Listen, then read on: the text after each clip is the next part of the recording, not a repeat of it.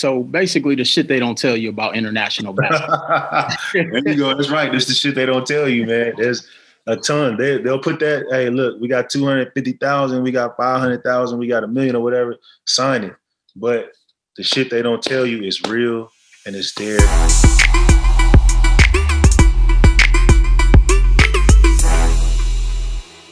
So I'm extremely excited about our guest today. But before I introduce him, I want to just share a couple of his accomplishments.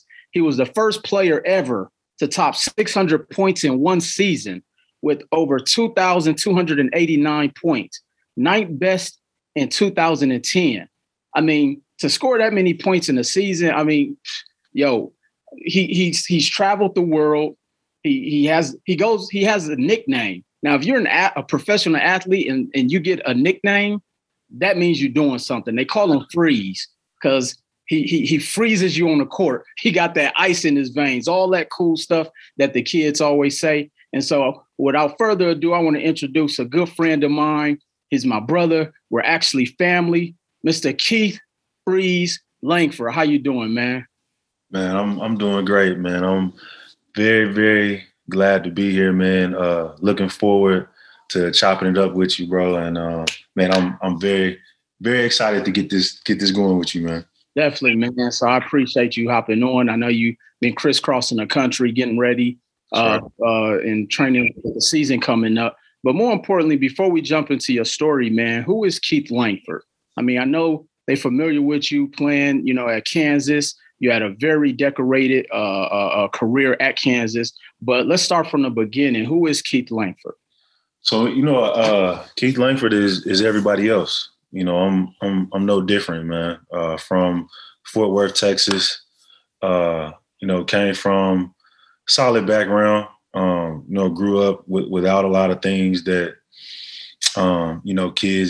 kids need, that kids want in their childhood. But man, I had my family. I had both of my parents, even though they weren't married, they both were a presence in my life, raised me, got me involved in sports, taught me the values, taught me about hard work, taught me about not making excuses. And, from there, man, I used that, jumped into my career and just started a path, man, is just trying to stay as solid as possible. And, took on the moniker of being great where I was. And no matter what that was, whether it was college, whether it was Europe, whether it was business ventures and endeavors, I just always tried to be great in the moment and where I was, man. So Keith Langford is no different than anybody else. I'm just like everyone else. But, I've taken the tools that I've learned along the way and applied them to the best of my ability, man. Definitely, man. Thank you for sharing that. Now, let's talk about being from Fort Worth. Yeah. A lot of people confuse that with Dallas. Oh man! Can you clear that up for the people out there who are not familiar with that? So man? the best way I can explain it is, it's like asking somebody from Kansas the difference between Kansas City, Mo, and Kansas City, Kansas. It's a distinct difference. Like Dallas and Fort Worth, it is DFW, it's the Metroplex, but if you're from Dallas and you come to Fort Worth and you're from Fort Worth and you go to Dallas, they can smell it on you. You know what I mean? Like there's a distinct difference, man. It's the lingo, the style of dress, the attitude, the everything. So I'm from the Fort Worth side, not from Dallas. So, but Fort Worth gets the least of the attention of the two. Obviously, Dallas is well known internationally, but Fort Worth does have the people that are from there understand and know that Fort Worth has a really good history of athletes and guys to come out and do well in the world. Definitely. So growing up, were you always an athlete? Was it natural for you? Was it something you grew into? And how'd you even get into sports?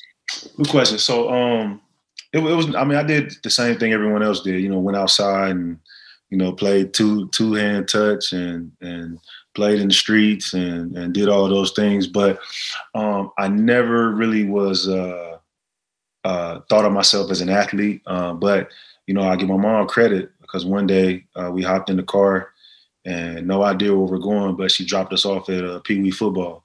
Me and my brother dropped us off at Pee Wee football. And so from there, man, I fell in love with playing football. And, Texas is a football state. And so my goal was to be a football player at that point in time. I was going to play college and go to the NFL and do all that. Basketball was nowhere in my sights, man. So I was hooked on football from about 8 years old. And yeah, that was really what I wanted to do. So I give credit to my mom, man. She dropped me off that first day, and I was hooked. And then, so when did the basketball transition start? So basketball came about. I was in the 7th grade, and man, so played football, went through football season, and we had moved, changed neighborhoods, and so I made this new group of friends, and so.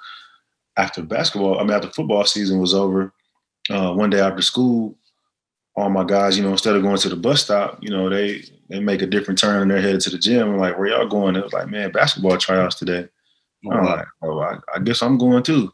So followed them, went to basketball tryouts, man. And I had played basketball before, obviously, up until that point, but that was my first experience with organized sports. And so went in there, man, and literally from and it's interesting because both of my parents would play college basketball.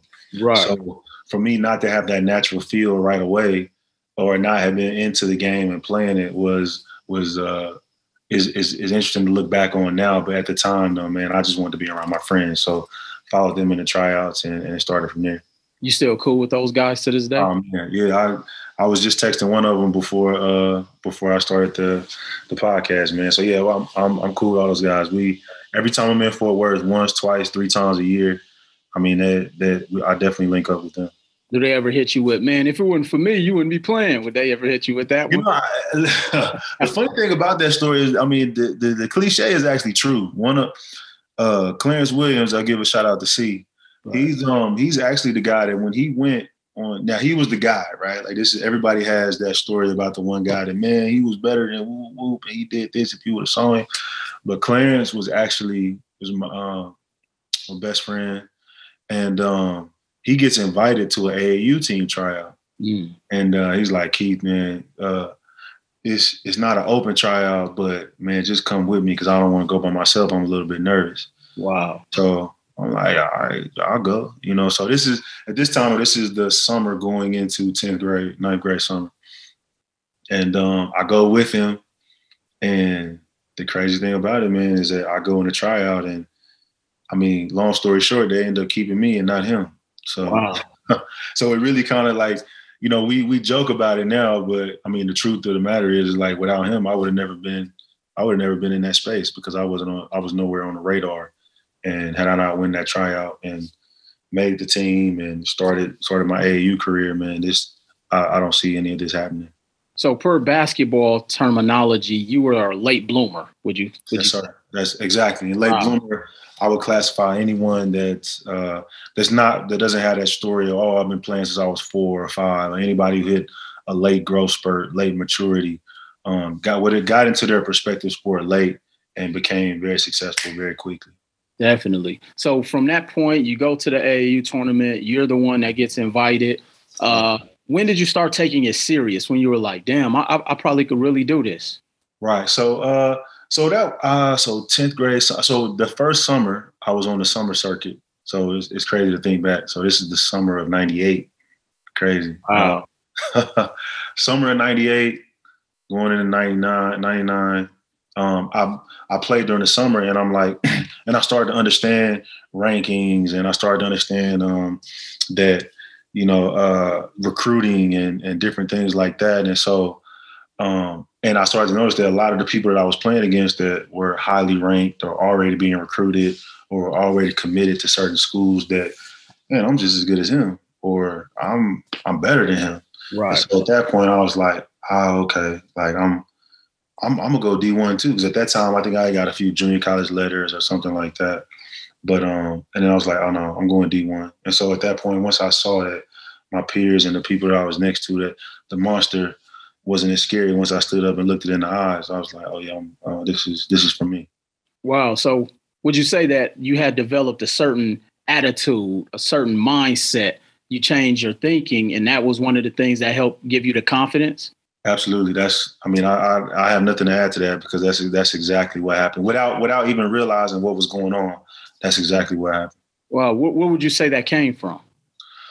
Man, so my household was always very competitive. Like three boys in the house. Yeah, and all of you guys are athletes. Yeah, I got the short end of the stick, man. They're both 6'8". I'm 6'3". So, right.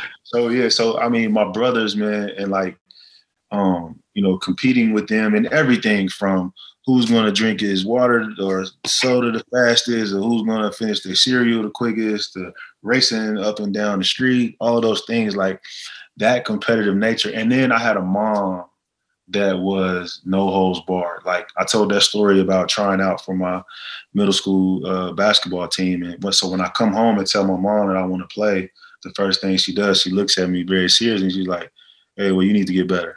Like I had a mom that was very matter of fact and very, so I always understood and grasped, if I'm going to do it, like I got to really do it. And I really need to be serious about this and be better. And so from that, and then obviously my dad, I spend the time with him. I watched countless New York Knicks games and watched him play countless pickup games. And I can remember, holding my eyes like this a couple of times because he's so competitive out there. He's about to get in the fight, with people. And so as a kid, sitting there watching your dad on the playground playing like it's game 7 of the Eastern Finals. Like that.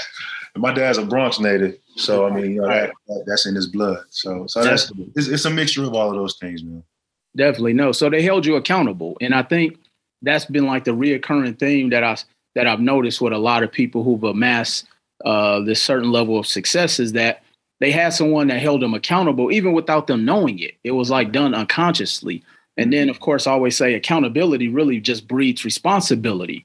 And so having that work ethic and different things like that, because to be an athlete at the top level, and then we'll go into, your college career, talk about that level of responsibility that it takes, because you have to want to be great.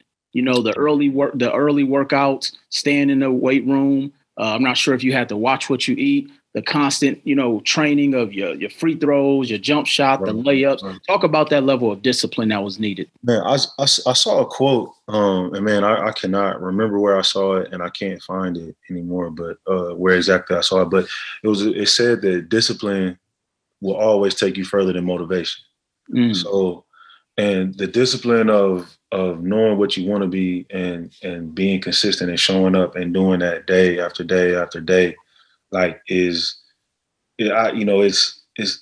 exponential, man. And I say that because motivation, it can get you through a couple games, it can get you through a couple possessions, it can get you through, a couple months even, or a season, you know what I mean, or something like that. But if you're disciplined, and I saw that right away. And so I had really good high level teammates. I had Hall of Fame coaching, Roy Williams, Bill Self. And so it was always around me. And so just like you said, that accountability, because Coach Williams' standard was here. Coach Self's standard was here. Right. Drew Gooden's standard was here, like lottery picks. The history of my teammates, the players around me. I was fortunate enough to go into an environment to where, there was nothing less expected. There was nothing less that you could do. Like you had to get here or you were going to get left behind.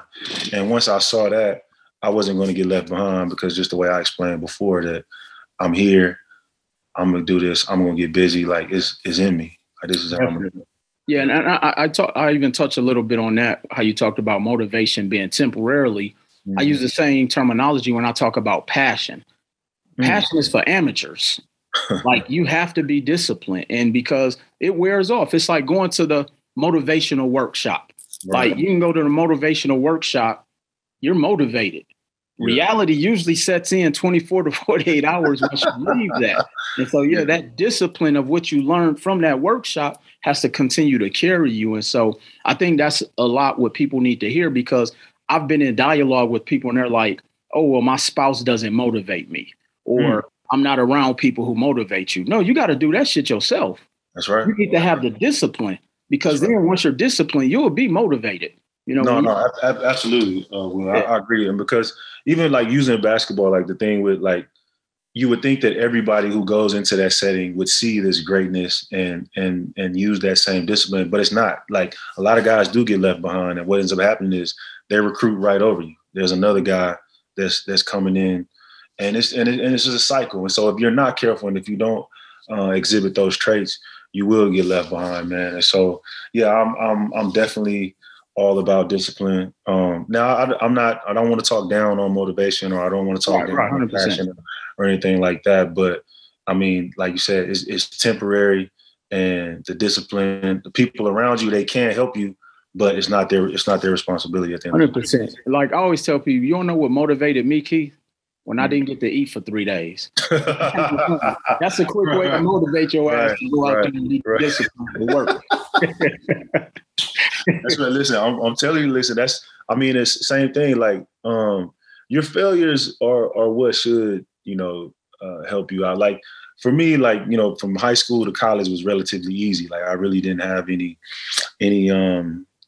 adversity. Maybe a bad game or here or there or something like that, an injury or something. But adversity really hit once I left college, and on draft night, my name wasn't called.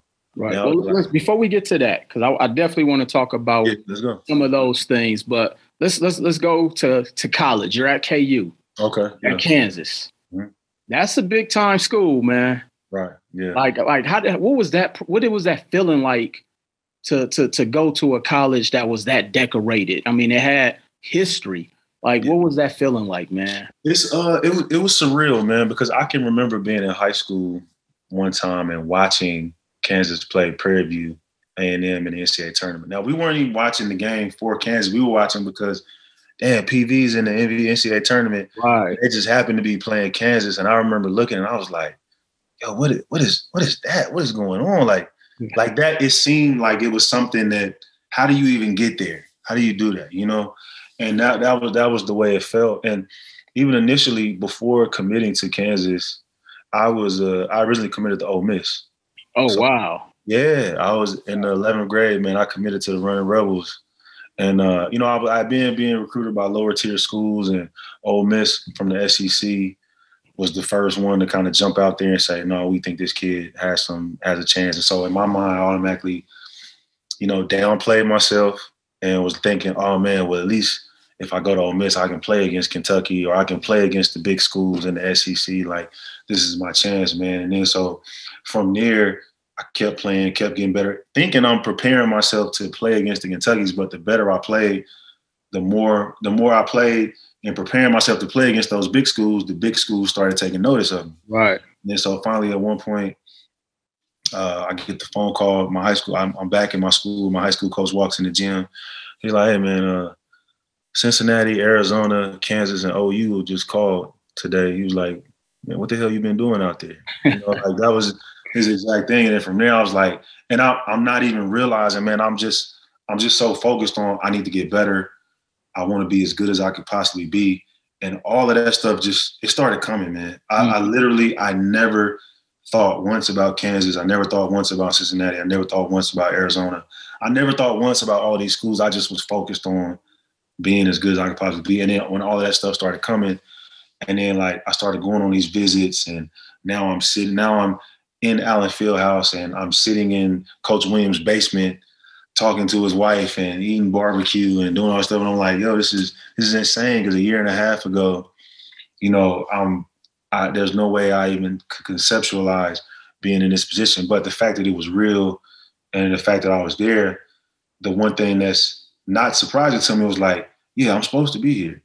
And that was one thing I remember. It was like, I'm here, and yeah, I'm good enough to do this. And so once I got over the initial, like, wow, like I'm here in the university, I'm here at the school, man, I was just so confident in the work that I had been doing that I wasn't overwhelmed. Wow. And now you said something, or you said a lot of things that really stuck out. But the thing that's really sticking with me is that you really started to change how you were thinking. You wasn't focused on the result. You were just focused on the process. Yes, sir. And and I think that's something that people really need to hear, because a lot of times we're like, man, I need to get in position so I can be a millionaire.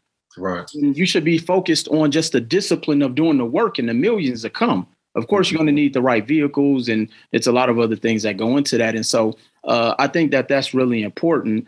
Because now you've prepared for that, you're at Kansas, and now you're playing against the Syracuse, you're playing against the Marquettes, and like you played against probably almost most of the Hall of Famers that are going to be inducted or already inducted, from the Carmelos to the D-Ways. Like, what was that feeling like to be in that class of individuals?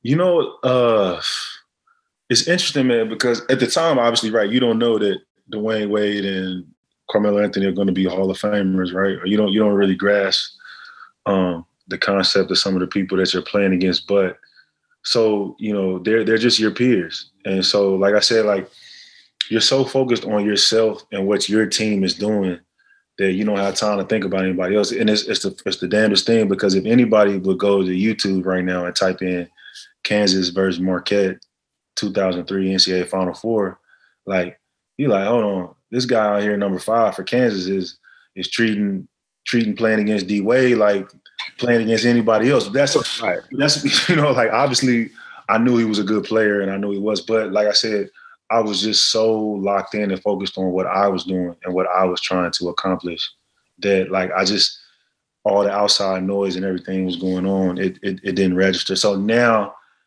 you know, 20 years later, I can look back and appreciate and say, damn, like, okay, I was there, and like, I was toe to toe with these guys. And now it makes sense why he was able to get to the top of his craft and be a Hall of Famer, and like why I was able to get to the top and be where I've gotten to in my career. So, you know, I don't compare and I don't envy or whatever, but, you know, I respect, you know, what my counterparts were able to accomplish. And looking back on it, man, I'm extremely grateful and thankful, because that was really, really special, man. And I can only now can I appreciate how special it was 20 years later.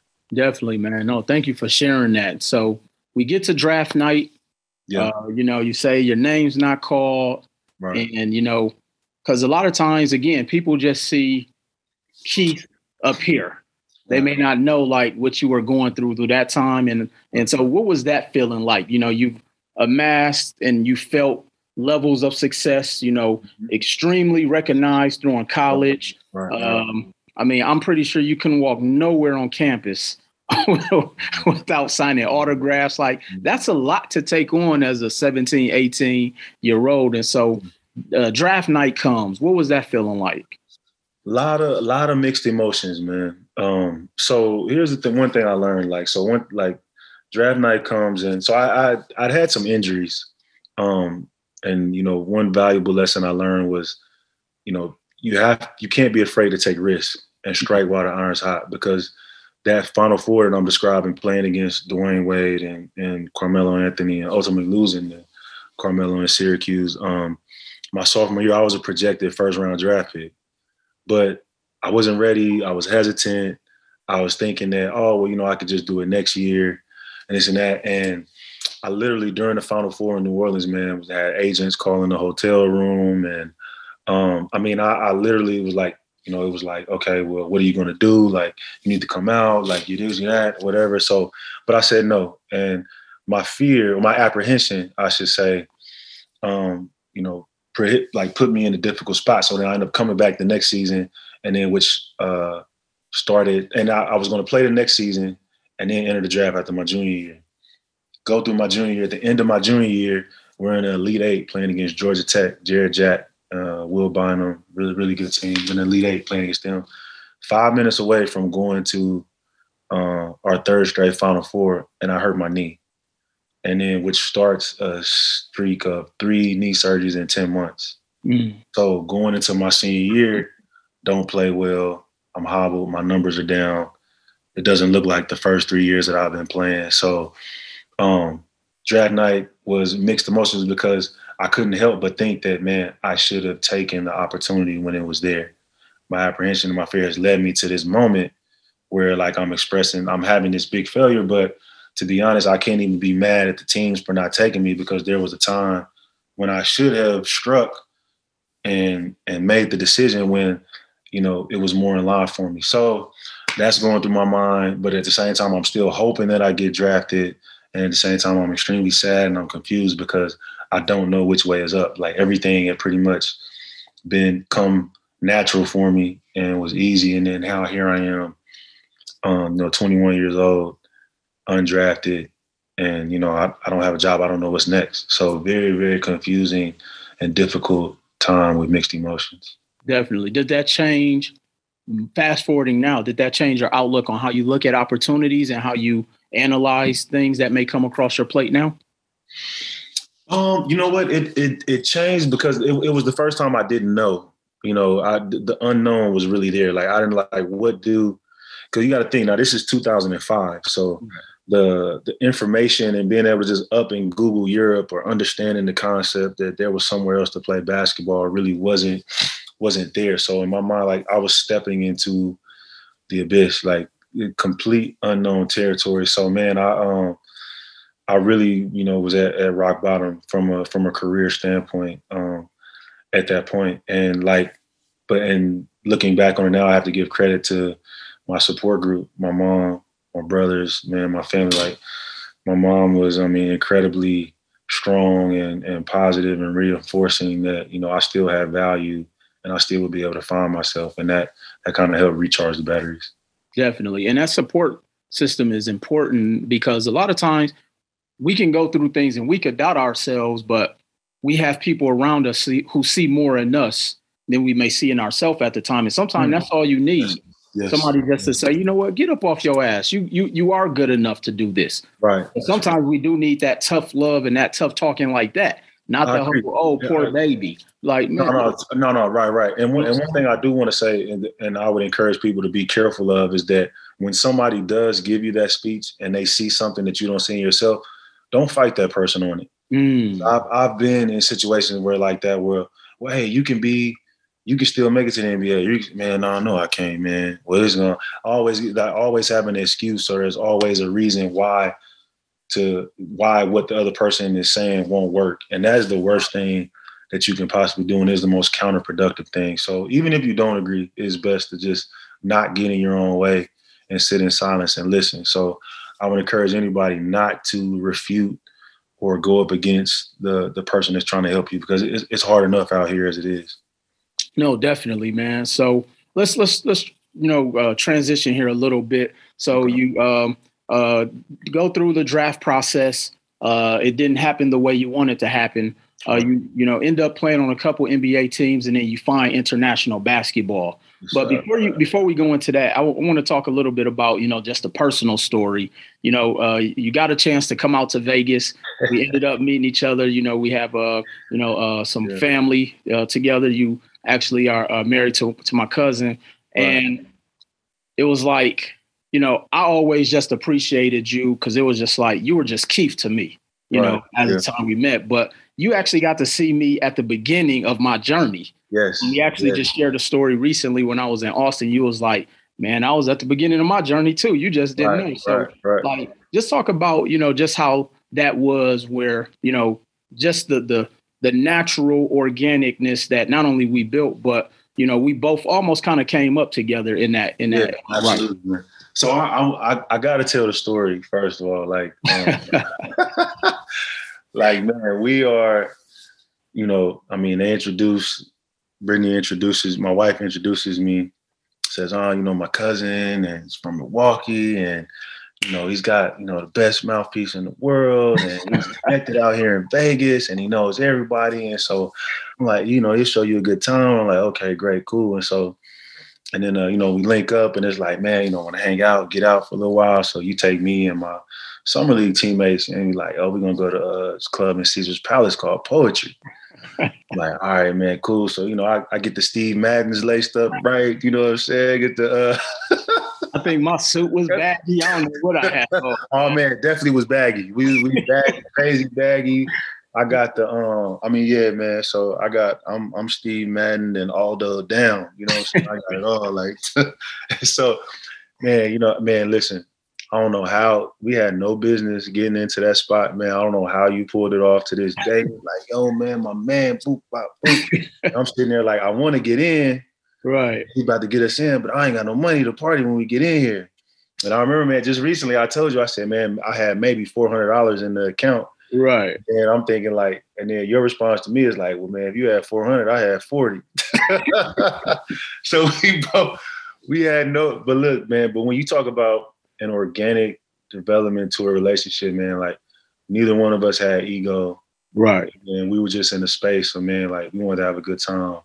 We wanted to build, man. I mean, I remember even back then, man, you were shooting me the advice on paralegal and how to what kind of steps to move on. And I mean, I remember you giving me the story about, I mean, coming out to Vegas and being in a weekly. And I just remember like, damn, like this dude, excuse my language, got balls, man. Come out here with no bread and to be in this point, like it's a really vulnerable space, man. And so, and we were kind of like on the same wavelength, man, because it's a very vulnerable space at the same time too.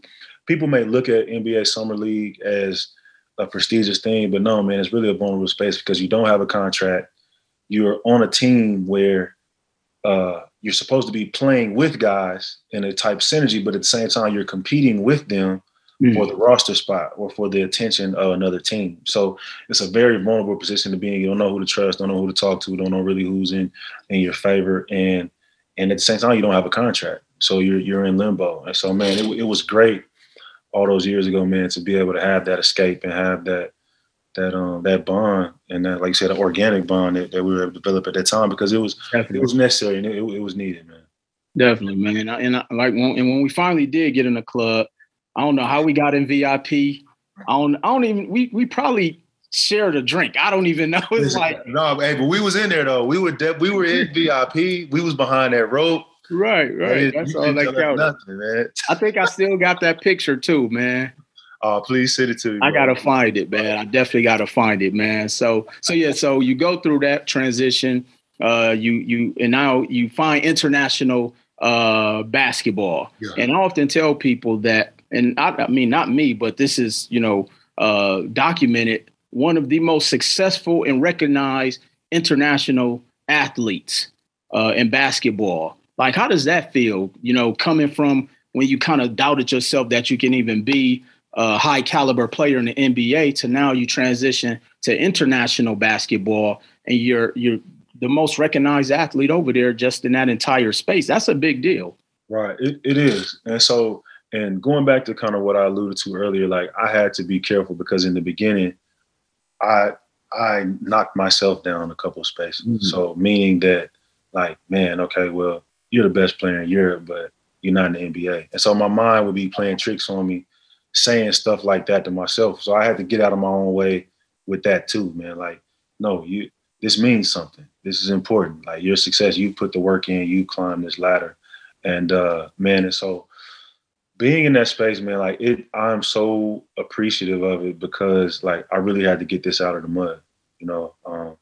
I was on a trajectory that I could have possibly been in the NBA, but when I was, quote unquote, left for dead and the game had pretty much chewed me up and spit me out, I was able to find a place in Europe or international basketball that I didn't even recognize it at the time, that I initially looked at as a failure, man, became my saving grace and is the thing that has allowed me to provide for my family, take my immediate, like my children will be millionaires when they become of age. And it's allowed a different level of life and exposed me to a entirely different mental space and cultures and people that otherwise I would have never, ever known or never even appreciated or knew it exists, man. So I have such an appreciation for Europe, and I'm able to appreciate Europe and the things that I've done there without, saying anything bad about the NBA or that you don't need the NBA or whatever. I still love the NBA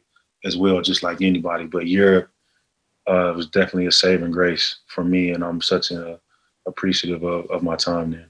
Definitely. It's been, 14 years? Man, not so. Yeah, so 16 year guitar. Yeah, so man, this year 15 years, man. Wow, 17. Yeah, that itself is an accomplishment. Yeah, and I think, and I know you think this way as well, but I just want to continue to give you flowers. That's an accomplishment, man. To be able to do anything for a decade at a high level. Yes. I mean, what's the average basketball professionally playing careers? 4 to 5 years? Yeah, definitely. I mean, I would say that, especially at a high level, definitely. Yeah. So for you to have, still play at such a high level, I mean, extremely well respected, not just, internationally, but even in the States. So having a global presence, man, I definitely salute you because that takes a certain level of discipline.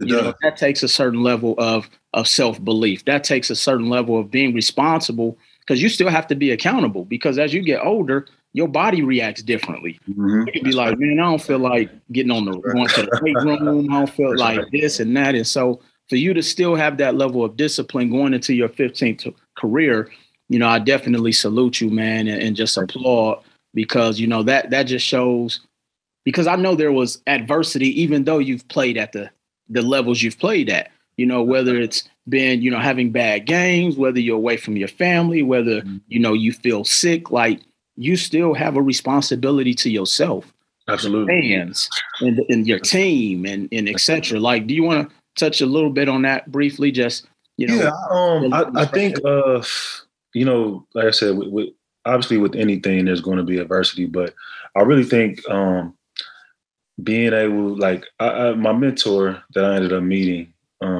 over in Europe, he taught me the concept of being comfortable, being uncomfortable. So, and man, and he taught me the concept of investing in myself. So even at the point where I had reached, and I reached, 7-figure contracts, and I was making a name for myself, here was a guy that came in and told me, no, you need to be doing more. And if you want to keep doing this and you want to keep going, this is how you do it. And I listened, even though, it wasn't easy and I wasn't necessarily comfortable. He kind of gave me a blueprint and what I started doing to the only reason why I feel like I am at this now 15 years in Europe, 17 years total point is I started investing in a trainer.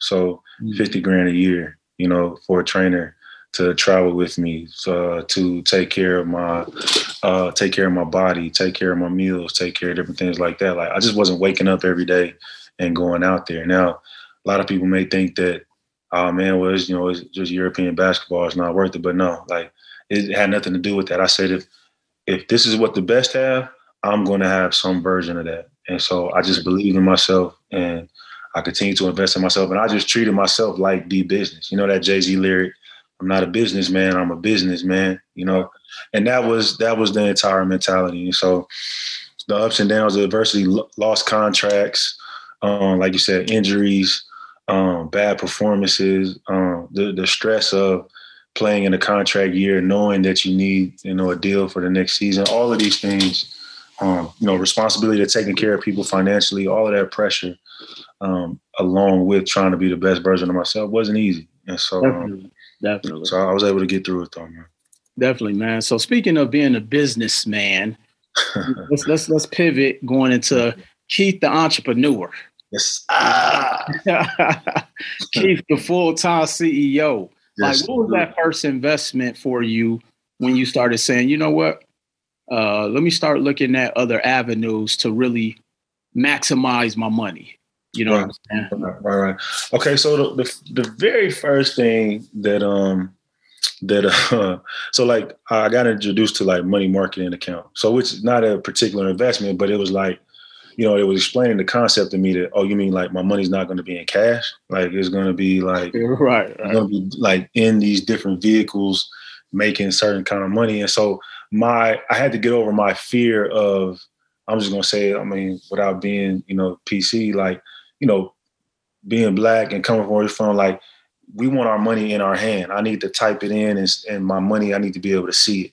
And so handing over money to be put in something that could shift up and down without my control was scary. And I didn't understand the concept. And so buying into that and understanding, the market, or not even necessarily the market, but just understanding that, being able, like, letting go of the fear of putting my money somewhere else and taking that risk and letting it do something for me was like I said, money marketing account was the very first thing. But as far as investments go, the very first thing that I invested in was man, believe it or not, it was a movie. And so Did you start in it? Did you want to be in it? keep getting this model on and everything. Actually, it's the damnedest thing, man, because it was a movie, and I remember being told, "Hey, look, like, you know, there's just a certain amount. Like, people typically do this; they put in money and and like, you know, you have the rights, and so like now you're going to get, you know, every time this movie is the rights are bought from a cable company or it's rented or whatever, like you're going to get residual income from it, man. So like, I mean, even now, like somewhere in my dresser drawer, I got like a $1,200 check from a $30,000 investment I made 14 years ago. You know what I'm saying? So like, so that was the first thing that I did to where I said, oh, okay, investments. Like, oh, this is okay. I like these kind of moves, or I like these kind of plays, and so was risky. Like, I wouldn't advise people to invest in movies, but I mean, if you know, but if you have the capital and you believe in something, I'm definitely all for plays like that. Definitely. So you invested in a movie. What other things have you maybe invested in? So real estate, invested in real estate, invested in tequila. I've invested in what else? I've invested in sport companies. I invested in a sports agency. I've invested in so I mean, yeah, like I mean a myriad of things, man. That and like, you know, even I've invested in, you know, construction companies, and, you know, there's a lot of different things to where either, you know, they were projects that I believed in, or they were people I believed in, one or other. Like, so I try to be smart about it, but at the same time, you know, look for good opportunities that benefit me economically. Definitely. So you invested in a few businesses, a few opportunities. Mm-hmm. Then I remember, you know, a few months back, you came out here to Las Vegas. We sat down and had a talk. And you actually, even before this encounter, I remember you telling me about something you actually want to invest in for yourself. Yes. I don't know if you remember this convo we had, but I came to Austin for one day about 3-4 years ago. Remember, I was in Houston, Texas. You did. You came to the H. That's right. I came to Austin for a day. That's right. And you were telling me what you wanted to do. Yes. And I was like, man, you should do it, and et cetera, et cetera. Fast forward 4 or 5 years later, you come out here to Vegas. Yeah. You start talking to me about some of the things you want to do. And I was like, man, you got to do that shit, man. Right. Yeah. You know what I'm saying? So let's talk about, you know, your IBT, you know, just briefly touch on, you know, your new venture that you have coming up, because see, now you're investing in you. This is your project. This is your baby. You know, if you want to just talk briefly about this new venture you have coming up. Okay. So IBT, like you said, is an acronym for International Basketball Transition program. And what it is that it is for any American athlete, basketball player that is transitioning to international play for the first time. Europe, China, Philippines, whatever, Australia, all of this. And what it does is it helps facilitate a lot of the issues financially, lifestyle, culturally, anything for those athletes who struggle to adapt when they get overseas. And I developed it initially because, one, obviously my struggles and the things that I went through when I initially went to Europe. And then two, like I said, just going back to the same concept of myself, right? If whatever the top of the best have, I need to have a version of that as well. And in the NBA, they have what's called RTP, Rookie Transition Program, where they take all of the first year NBA players and they fly them out to New York and they teach them about how to handle their money, what it's like to be a professional, how their life is about to change. So the concept is just to do the same thing with athletes, basketball players that are doing it in Europe. And so it's something that literally, man, it's imperative because of the thousands upon thousands of people who play basketball in the States, Division I, Division II, Division III, junior college, D-League, semi-pro leagues, and all of that. There's only 450 spots in the NBA. And everyone else will, if they want to play basketball for a living, will have to transition internationally to do so. And the program is there designed to help you make this transition easier, so you protect your contract, your agent's investment is his agent fees, and investment is protected. The team is protected from the product that they're getting. So we're trying to cover all of these bases and give everybody the maximum, the most bang for the buck, and make it as seamless a process as possible, while also teaching some of these guys the ins and outs from the business side, so they don't get screwed financially, because there is that aspect as well. Definitely. So basically, the shit they don't tell you about international basketball. There you go. That's right. That's the shit they don't tell you, man. There's a ton. They'll put that. Hey, look, we got 250,000, we got 500,000, we got $1 million or whatever. Sign it. But the shit they don't tell you is real, and it's there. And this is what, and the IBT is there to give you that heads up. Yeah, just one thing I did want to talk about in regard to that is, like, one of the things they don't tell you is most people that go play international, they have a misconception that they don't have to pay taxes on that money. Like, where did that come from? Like, how did that even become something? I have no idea, bro, but I'm going to tell you, like, listen, when I first went to Europe in 2006, 2007, they told me the same thing. Wow. So I'm getting over there thinking, yeah, my first contract, Europe, 2006, 2007, I signed a $160K contract, and I'm thinking, oh, man, this is all mine. Like, I'm good. I got this. And come to find out, long story short, without getting into a lot, like, the you don't pay taxes overseas is not true. Just to give a little bit of game. And also there's a rumor out there that anything 100K you don't have to pay tax on. Also not true. Whatever tax bracket that you're in America, like, the law says that you can't pay tax on money twice, right? Which is true. But however, if you're playing in a country where the tax rate is lower than what your tax rate is as an American citizen, you're always on the hook for what the difference is. Wow. So, and then if you're dealing with a team that's trying to pay you and you can't prove that they've paid tax on it in their respective country, when you bring that money back over to America, you're on hook for all of the tax. So I've seen it, man. I don't want to put anyone's business out on the street, but multiple guys. I mean, I just read about a guy that played in China, made $13 million during his career, and the IRS was on his doorstep last month. Wow. Another guy took, $350,000 out of his account after he was done playing. So, like, this is a time when this guy doesn't have the capacity to make this kind of money anymore. All of these missteps because of bad information and not understanding, really what's going on from the business side. Definitely, man. And that's why when you shared the idea and the concept with me, man, I was definitely a cheerleader for, saying, man, you got to do this today. Yeah. Yes. And before you say anything else, man, I wanted to personally say thank you, man, because you helped me get the ball rolling on my book, helped me get my ball rolling on my logo, my lawyer, making my business an official trademark company.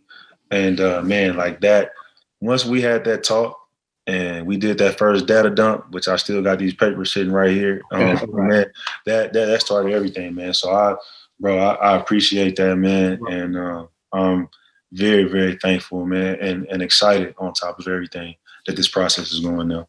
No, definitely, man. And that's what we should do for each other. You know what I'm saying? I mean, whether you know it or not, like, you motivated me indirectly, because we didn't, because of your schedule and travel and you being international most of the time throughout the year, like, we don't get to talk as often, but just seeing you always just being at a high caliber mentally, you're always, like you say, focused on conditioning, not only your body, but even your mental capacity. And just you always staying sharp kept me sharp. And as we often say, iron sharpens iron. That's right. So I do appreciate, you, and anytime I'm in Austin, you always opening up your home and just being a vessel for keeping me on my toes, man, because we don't get a lot of people that's around us that want to see you win. So when you get to see those people and you get access to them, because, like I often tell people, a lot of people didn't get to see me from the beginning.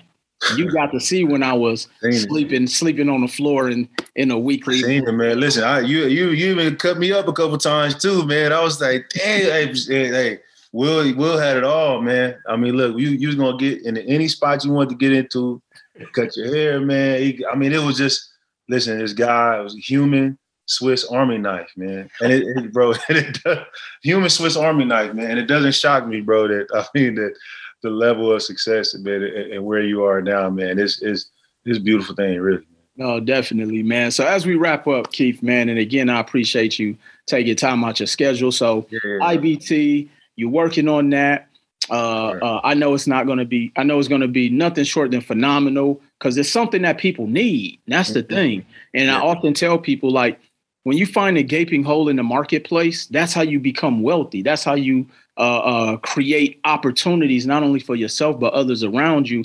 Because I even was thinking about, when we were sitting there talking about it, the opportunities you'll be able to create for other people, whether it's through employment.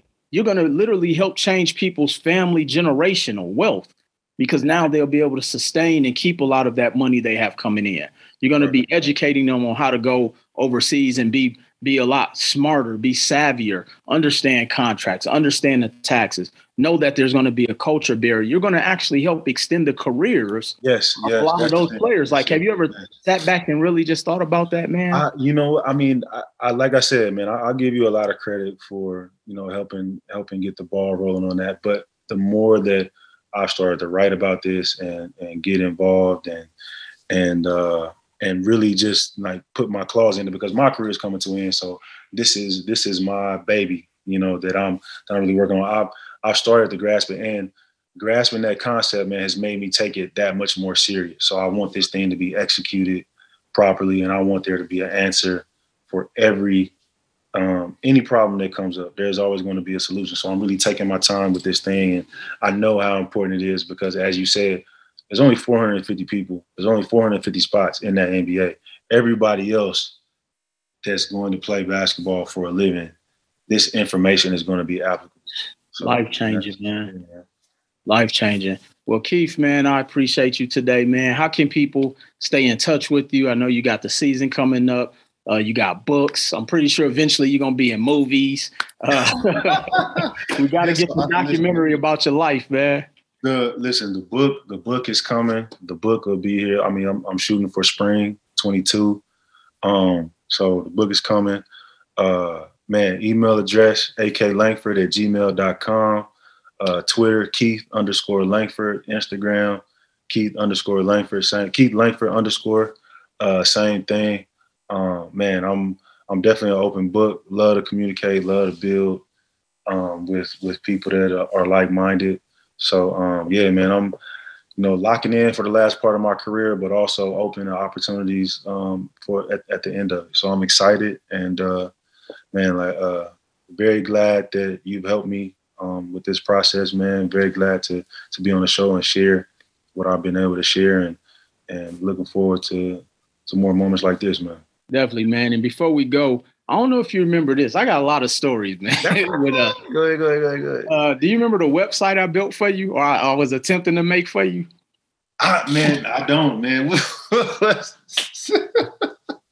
I don't remember. I don't remember the website, man. But listen, I do remember this though. It's funny. Maybe you might remember this. I remember, man. There was some. This was early on, man. I want to say this was like 07, 08-ish, man. Like, when you link me up with somebody, man, it was like, hey, look, they're going to give you a little publicity. They're going to do a little article for you. Oh, yeah. Then, man, I get the article, man. I'm like, man, it's like 19 misspelled words in the thing. I was like, yo. But then even at the same, but you know what's so crazy though at that point, man, I was just excited to have an article written about me. Right. So I was on that downswing, man. So I was like, shoot, hey man, look at this, man, check it out. So I mean, it's funny, man. Just those stories, man. They build